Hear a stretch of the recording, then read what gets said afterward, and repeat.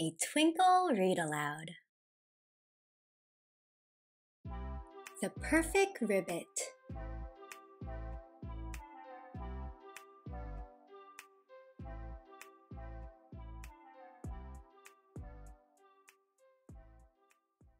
On a sunny day in spring, Mama Frog admired the eggs she had laid in the pond.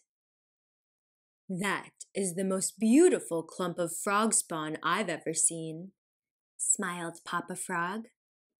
Mama and Papa couldn't wait for the little black dots to turn into tadpoles so they could welcome them to the pond. After 3 weeks, the first tadpole wriggled out of his jelly, excited to explore. "Mama says I'm a tapple," he told the fish proudly. "Not a tapple, a tadpole," said Mama Frog with a smile. "But Tapple is a great name for you." Tapple was full of questions and learned lots of things about pond life. He learned that the fish were fast swimmers and that some of the ducks had ticklish feet. Most importantly, he learned that when he grew up, he would become a frog, just like Mama and Papa. "I want to be a really good frog," he thought. "Maybe I should start practicing now." Tapple swam to the surface of the pond to watch some of the other frogs. They looked very different from Tapple, and they made the most amazing noises.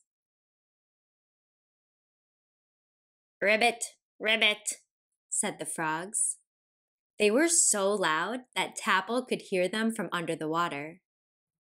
"I want to be just like them," thought Tapple, "but I'll need a perfect frog noise." So, Tapple swam to the clearest patch of water and got ready to practice the perfect ribbit. He wiggled his tummy, puffed out his chin, opened his mouth, and... "Frobot!" he said. Tapple was disappointed. That wasn't a perfect ribbit. "It's okay," said Mama Frog. "You're a tiny tadpole.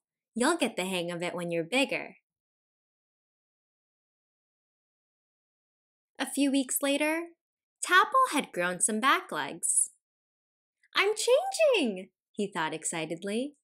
"Maybe I'm ready to make a frog noise now." So, Tapple clung to the tallest pondweed and got ready to practice the perfect ribbit. He wiggled his tummy, puffed out his chin, opened his mouth, and...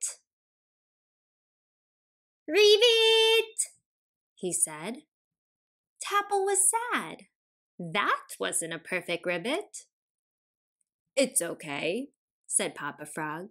"You're a growing tadpole. You'll get the hang of it when you're bigger." A few weeks later, Tapple had grown some front legs. "I've changed some more," he thought excitedly. "Maybe I'm ready to make a frog noise now." So, Tapple stood on the biggest rock and got ready to practice the perfect ribbit. He wiggled his tummy, puffed out his chin, opened his mouth, and... "Ribbit!" he said. Tapple was worried. That wasn't a perfect ribbit. "It's okay," said Mama Frog.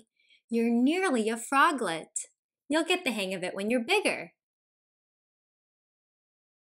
A few weeks later, Tapple's tail began to shrink and he felt able to explore above the water. "I'm a froglet," he thought excitedly.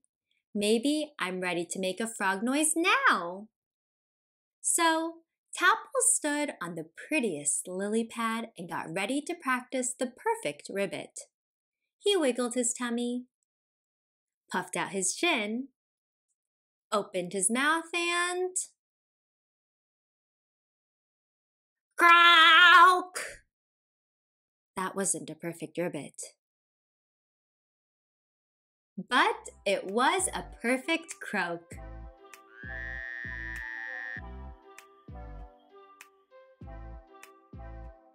Froggy facts. Female frogs can lay thousands of eggs at a time. A group of frogs is called an army. Frogs can drink water through their skin. Frogs are amphibians.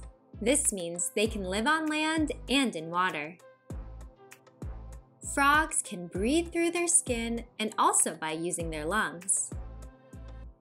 Common frogs hibernate in winter.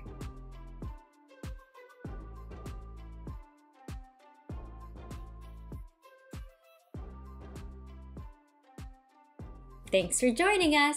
Subscribe to Twinkl Teaching Resources USA for more Twinkl Read-Alouds. See you next time!